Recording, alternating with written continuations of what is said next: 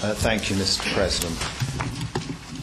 The accused, when he first appeared before this tribunal on the 3rd of July 2001, consistently asserted his right to defend himself before this tribunal.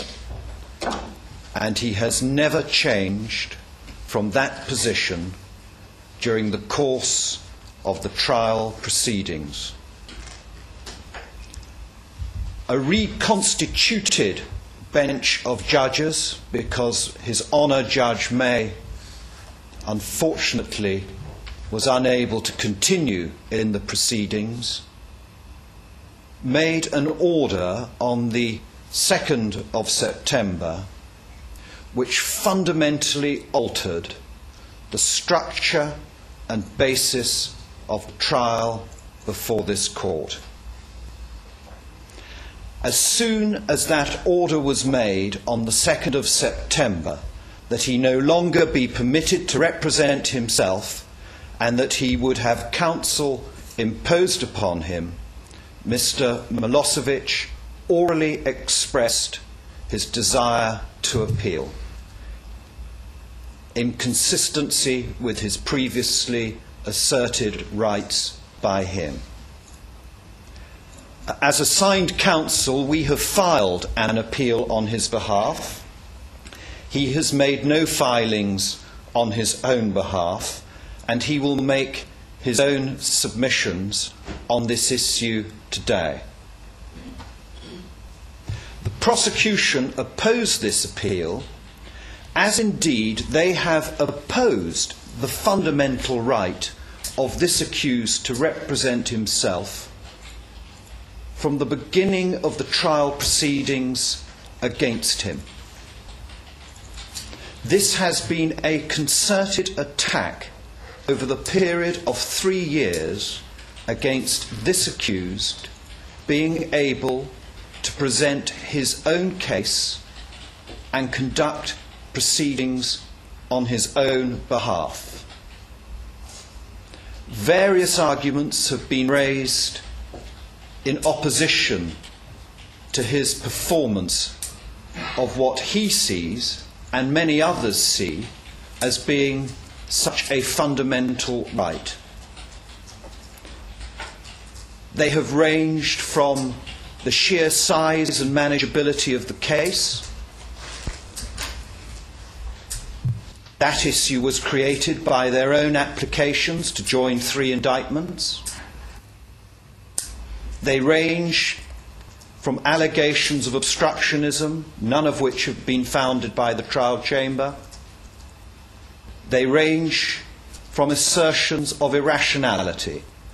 And the point we make today on his behalf is what is irrational about wanting to assert your own rights in your own trial. Trial that has consequences for your liberty and your reputation. There are 3 matters that we submit should be dealt with first of all. In the prosecution response on the 11th of October, the prosecution cite additional reasoning in support of their opposition to this appeal, but reasoning that was expressly rejected by the trial chamber during the proceedings. They have not cross-appealed in relation to the ruling of the trial chamber. They are attempting to broaden the basis of the decision made by the trial chamber to carry grounds which they say give more force in support of the decision to remove the accused's right of self-representation. But of course, those grounds did not form part of the reasoning of the trial chamber. What is at issue in the appeal here is the decision and reasoning of the trial chamber, not reasoning that it did not apply. prosecution's additional grounds, having been rejected, are cited within this response to the appeal by them, we say, as an attempt to prejudice him in the eyes of this appeals chamber and to make the background and reasoning of the trial chamber cloudier, more grey, more inclining to a decision in their favour on this issue. The recent volte-face by the prosecution on the issue of obstructionism is in contradiction to that which they had previously stated during the proceedings, that they felt his behaviour was short of obstructionism. During the hearing itself, the trial chamber discarded that as being a valid ground. We say this displays a desperation to prejudice this accused and to stop him from regaining his fundamental right to represent himself. We say there is no legal basis which the prosecution can resurrect arguments considered fully and dismissed at first instance when they formed no part of the decision made by the trial chamber. We wonder if this court can give us an indication as to their view on that matter, because it obviously makes a difference to the nature of the presentation today. Firstly, the non-following of the regime was not accepted by the accused.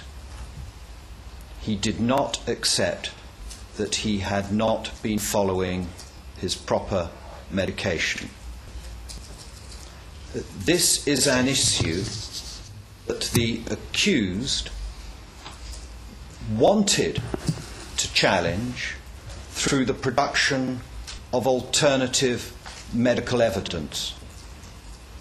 But the trial chamber, by a majority, not unanimously, rejected that approach and decided, although he contested the matter, that because it was made at a late stage, that they were still entitled to make the ruling that they made. In our submission, that is a clear exercise of an error of discretion to this issue,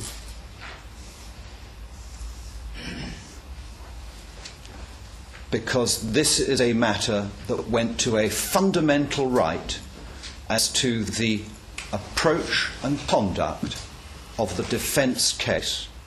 And in the context of a trial and a defendant, one cannot think of anything more fundamental, more going to the interests of justice, more going to the fairness of a trial, than that concerns the right to present your defence as you want it, rather than how somebody else wants it to be presented.